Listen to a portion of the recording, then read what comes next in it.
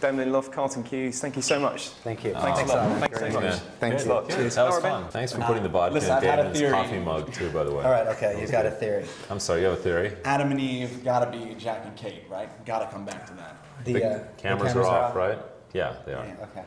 Actually, it's going to be me and Damon. Yeah. That's kind of we think that that's actually cooler. It's not a something anyone will see. We're breaking the kind of fourth wall, writing ourselves into the show. Yeah.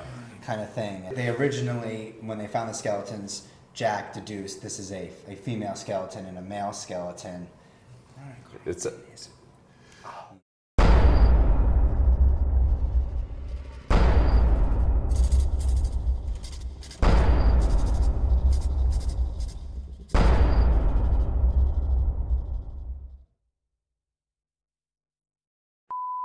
Thanks, guys. that was You good. got it. All right. Pleasure. Great. Anything else? Do you have any other questions? Here's something that you should know, just as a fun fact. Yeah.